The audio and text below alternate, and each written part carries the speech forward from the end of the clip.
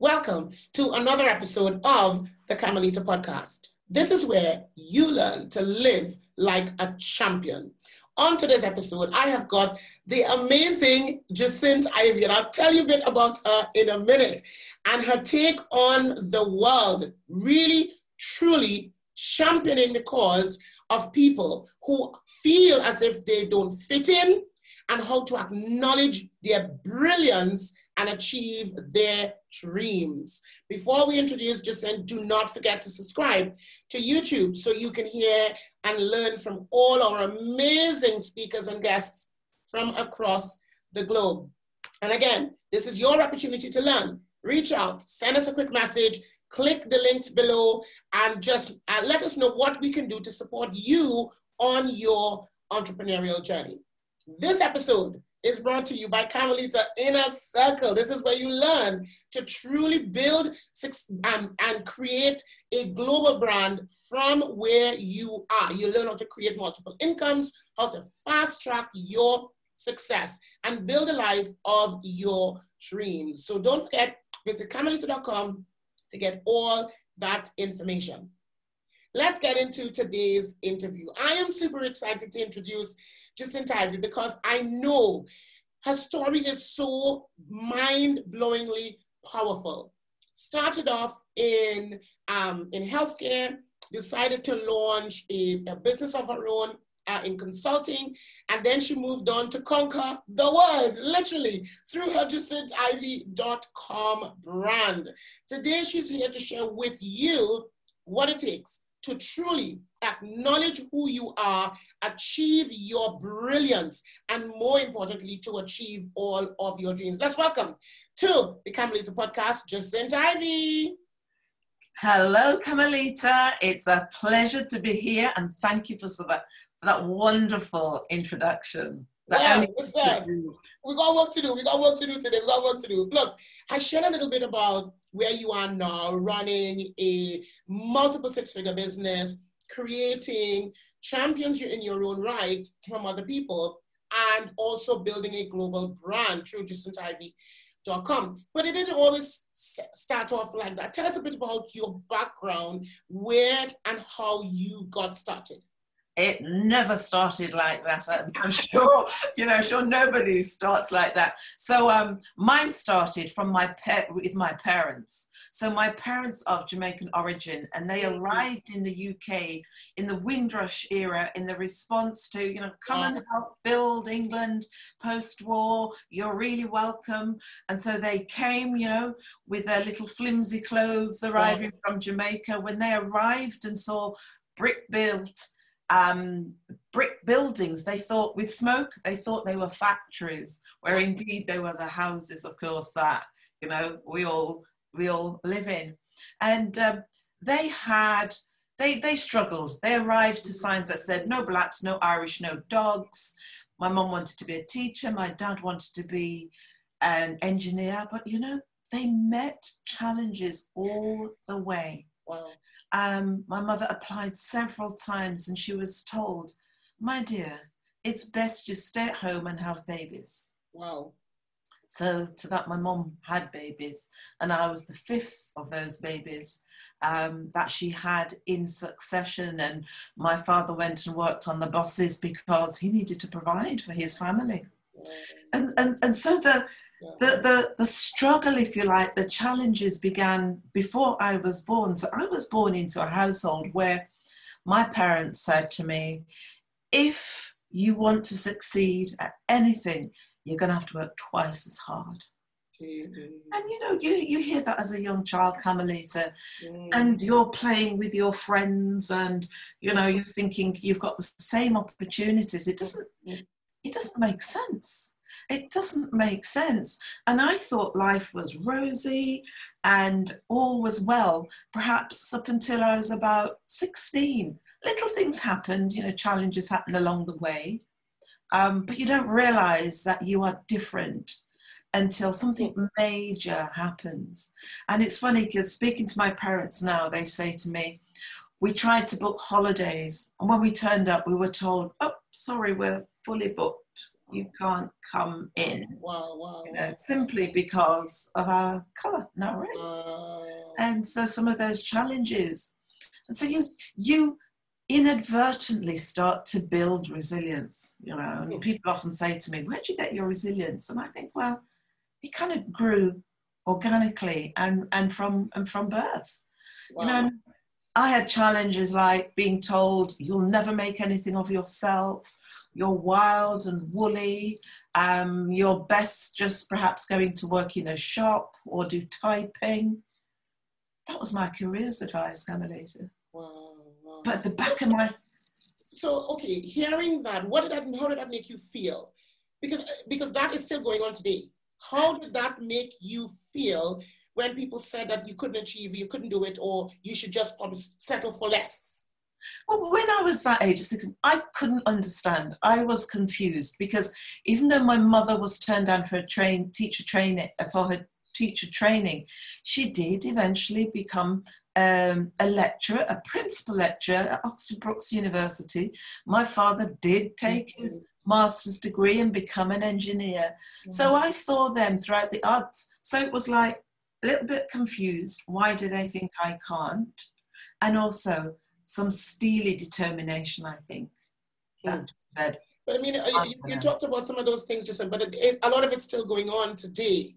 I mean, you have that whole Black Lives Matter movement, and you've got all of these other things now that are sort of highlighting your story, as it were, highlighting what you've been through. But there are people that are not Black, and they are still going through or have been through areas where people have said to them, you will amount to nothing, or you should only do this, or teachers in school would have said, this is your lot because of this is the area you were born in, or this is the family you grew up in, or whatever. And Black, white, Chinese, Indian, I mean, across the board today, it is exactly the same in terms of people telling you can't achieve. What happened next? Tell us with that whole scenario. It obviously pushed you into becoming a successful business owner. But tell us the transition from that to being a successful business owner, running your own company across the UK in healthcare. How did that come about? That came about through success and failure. And everybody says they don't want to fail, or you want to fail, but actually you learn so much from failure. If you don't fail, you can't succeed. And I truly believe that, because when you fail, when you fall down, it's the process of picking yourself up that you learn from. And that's really, really important. So I had lots of challenges along the way, Camilita, lots of times when I fell down, and I picked myself up. And I think one of the key things about me being able to pick myself up was having a sense of who I am. That question about, who am I? Who am I? And I asked that constantly, but my parents instilled pride in us, instilled, that sense of, resilience, the sense of everything and anything is possible if you only believe. And so even through challenges, there were times I fell down so hard. But eventually I said to myself, actually, this is who I am. Talk about that. Give us one of the times in which you fell down so hard that you thought, my God, I'm not gonna come back from this. The biggest is, so I had a successful career in the NHS. I went through my nursing, midwifery. I became one of the very few directors of nursing who looked like me, person of colour. And there's almost this sense of, I've made it. And then what happened, it kind of started to fall in. I was bullied to the point that I was becoming psychologically and mentally unwell, physically unwell. And for me at that time, for me to survive, this was my survival guide, as I needed to exit. And so I left the NHS. So that felt like a huge, falling off a cliff, because my career, my aspirations had been to be a director of nursing, and I hadn't thought beyond that. That was my destiny. That was my reason for being. That came crashing down overnight. But I had and shining knight, you know, or riding on the horse. Somebody who I knew really well who said, Jacynth, come and do a bit of work for me, consultancy. Yeah, do a bit of work for me. And so I did that and gradually built a really successful 6-figure consultancy. In demand, it was going fantastically well. I was beaming and blossoming on all of the profits and what that brought. Yeah. And then 2008, we had an economic crash. Yes. Now, that was, if I thought the other was falling off a cliff, this was falling off a mountain. Wow. I crashed to the point that I had no work. Wow. No money, because I'd not done what you tell us all to do, invest. I had no money, no husband. I had... Oh, I tell you something. Somebody that's listening right now, oh my God, are in exactly the same place. No money, no husband, feeling as if they have no hope. Yeah. How did you come out of that? Because they're listening right now and they're struggling. What would you say to them how to come out of that? And just added to that, Camilita, I'll come to that, was that I ended up on government assistance. We call it the dole. And I remember vividly, I would have to go and sign on once a week. And I would get outside and I would look all around to see if I make sure I didn't know, do I know anybody? Is anybody going to see me walking into this building? I was so ashamed. Wow. I couldn't tell anybody. I was so ashamed, Camilita. So ashamed. And so I felt like I had no hope. I felt like I was just sinking. And then you know what got me out of that? What started to get me out of that? I've got 2 daughters. And I thought, my children cannot see me like this. They cannot see me like this. I have got to do something. And I went back to that, you know, where I kind of started from my parents about, who am I, Jacynth? Yeah.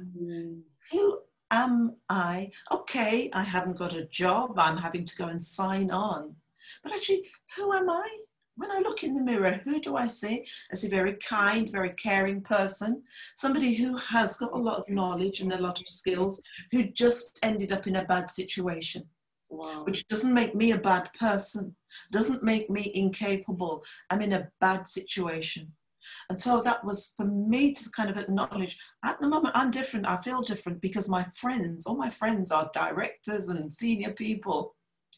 And I'm not earning a bean, and I can't even tell them I'm not earning a bean. Wow. So it was really important for me to get back to my identity and to acknowledge who I am. That was the first step. Because that empowered me to kind of say, okay, I've got to get up. Something has happened. I can't let it keep me down. So, okay, let's talk about that for a minute, just right there, because there are people that are listening and they're in that same boat. What would you say to people? Because obviously you've changed. You started investing and started doing other things to not be in that situation again. What would you say to someone who's listening? How to avoid making that same mistake of not being in a position where financially they're okay? So I said failure happens before success, and it's so important to learn from failure. So what I did was to go back to 2008 and before that. So what happened, Jacynth? You know, you were successful. What happened? And you know what I realized? I hadn't kept ahead of the game. Politically, in terms of what was happening politically, economically, what was happening, in terms of what was happening in the sector that I was working with. So I just get my head buried. And so what I would say to people is keep your head up, look around. what's happening politically, economically, socially, technologically, globally, what's happening, what are the potential implications, where are the potential opportunities, what does this mean today, tomorrow, 10 years time. And plan for it. I mean, this is what I teach a lot all the time to my clients. I look at trends and I constantly look at what's going to happen. I'm not worried about today. Tell me what's going to happen in 18 months to 3 to 5 years. That's what I'm interested in, because every 10 years, something happens in the global economy. We know that. So if you don't plan for the next 10 years, you'll be in exactly the same place as you are today.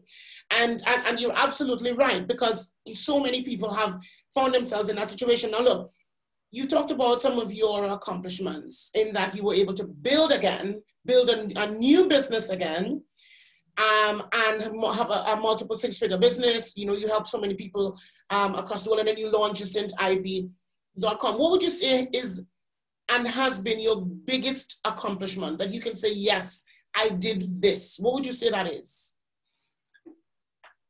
Apart from my children. Everybody else says the children. No, I know. My biggest accomplishment is my purpose, which is to give to others. Yeah, and money is secondary. It's to give to others. I have a real passion and desire to see people and organizations grow and flourish, and to see people to be the best that they can be. And it's their version of the best, not mine or anybody else's. And that's really important. It's their version of the best that they can be. And the analogy I sometimes use is to see them go from a wilted flower or a little bit of a weed to blossom into this beautiful flower. And is that something that you do through JacynthIvey.com? Because that's another brand that you've got, another business that you've got. Is that, tell us about JacynthIvey.com and what you do under that brand to support entrepreneurs, business owners, people as a whole. So JacynthIvey.com was born out of my experiences. So to work with people who had been successful, whatever their measure of success is, and that success has been taken away, who feel that there are some people out there, Camilita, who are so successful, but yet have an incredible imposter syndrome. They do. That's still holding them back from that next stage. That is holding them back from taking a risk, and particularly within this climate when people are wanting to be safe and secure, and that's possibly the best thing. And for people who really, I've been working with somebody who is incredibly successful at what she does, and yet feels under her perception is just constantly undermined. And she has imposter syndrome. But actually through working with her, it is about building up that confidence and acknowledging her brilliance. She has not acknowledged the journey that she has taken and her brilliance. And there are people who are incredibly successful out there who have, I call it a wobble, they lack confidence and they're unsure of themselves, and it stops them from taking that next step. Yeah, and you're right, and if they would acknowledge their brilliance, let's talk about that, because that's the book. Just acknowledging your brilliance, fulfilling your dreams, understanding, just who you are in the midst of things, understanding it's okay to be different. Let's talk about, I know you've got an ebook, and you're going to obviously tell people about that ebook today, giving away a couple of chapters for people who want to, get going on that. Tell us about those two and how they can help and support entrepreneurs across the globe. Well, absolutely. So the ebook is based on my life and my life's experiences, but some real success principles that I've used in my life and that I use with clients. And we've talked a lot about, I've talked about identifying ourselves. Who am I? Because unless we know who we are and unless we can acknowledge our brilliance, we're really not going to move much further. And that's really important. And we've talked a lot about that. But the next question is, and this is a fundamental question, a philosophical question that so many people ask, is, why am I here? Yeah, why am I here? What's my purpose? Discover your reason why. And a lot of people will say, well, what's your purpose? What are you here for? Well, I want to earn this amount of millions, that million. No. That's as a result. What is it that you do? What is it that you're called to do that the money will follow? Yeah. And it's really important to really discover what's your reason why. Why do you do what you do? What is it going to bring you? And that's not about what it's going to bring you now. That's long term. Because actually, when you stop being able to physically go out there and earn the money, how are you going to sustain yourself? Wow. So how can people get access to this ebook or the book? Where do they go? So they'll go to my website, jacynthivey.com, and into the resources, and they will be able to download the ebook, which is free for the next 10 days. But they'll be able to download the full ebook or chapters of the ebook, which will outline the 7 steps to acknowledging your brilliance and fulfilling your dreams. Well, everybody has dreams. And whether we as a child, we have big dreams. We want to pass, we want a nice car, we want a big house, we want to travel, we have all of those things. We got big dreams. And somehow after teenage years, getting into the 20, 21, 25, and you're sort of in married life, and then a lot of these dreams start to park because you got family, and then you got, bills, and all of that, and then you sort of think that you're 45, 50, and you're thinking, whoa, what happened to me? And yeah, it is about understanding your passion, acknowledging who you are and what you're good at, and understanding what you're meant to do, so that money becomes a byproduct of what you do and not the other way around. Now look, before we close off this interview today, I've learned a lot. I love what you said. Who am I? Why am I here? Those words are so powerful, and people ask themselves that every single day. Now, what would you say is the biggest way in which you impact the world? The biggest way that I impact the world is my brilliance. That's an interesting question.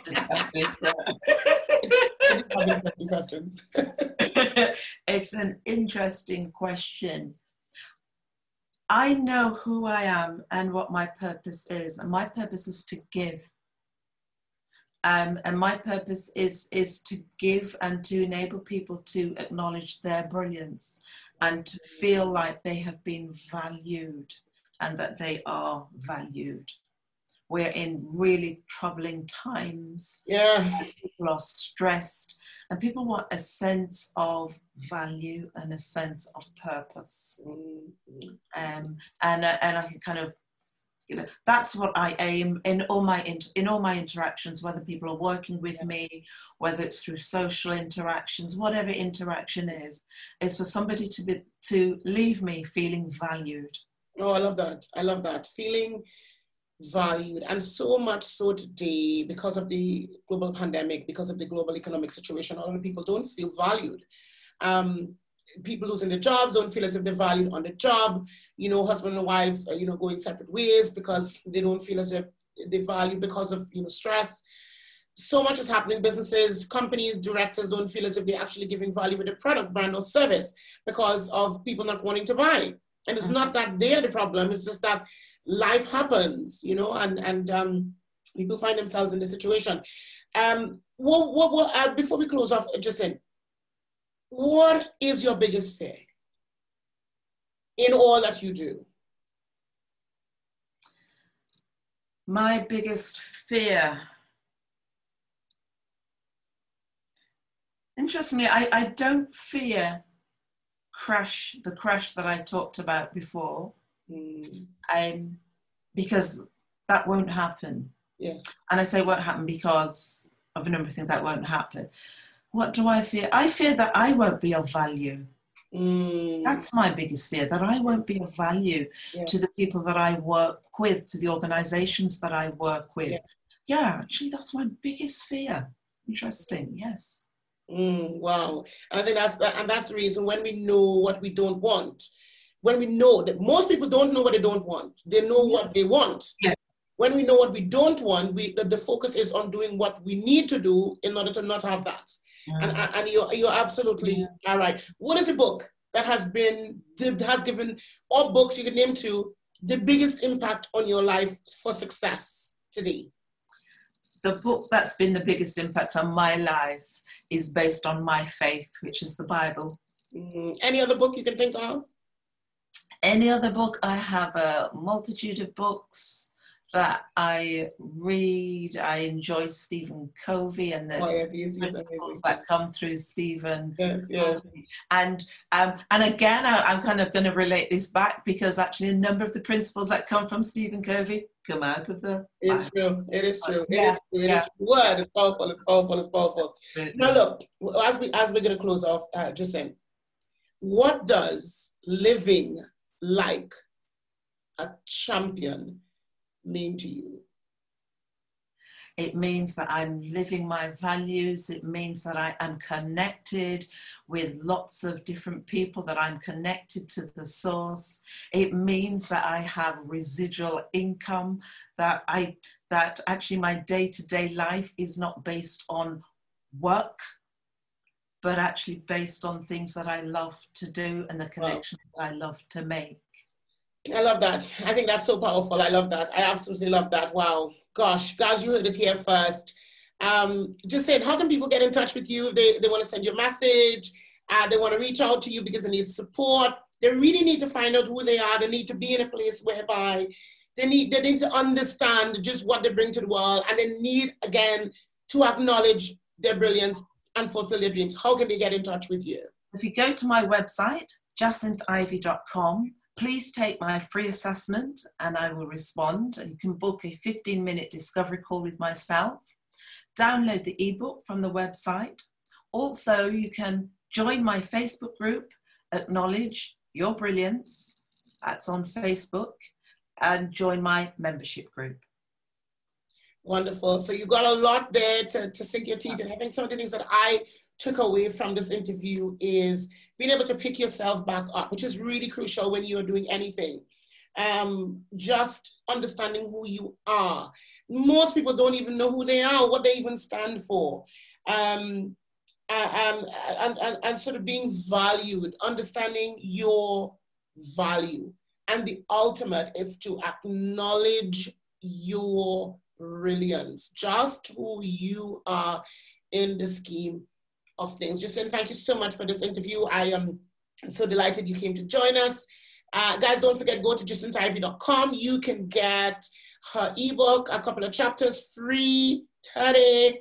You can also visit her resources page and you'll see a lot more there as well.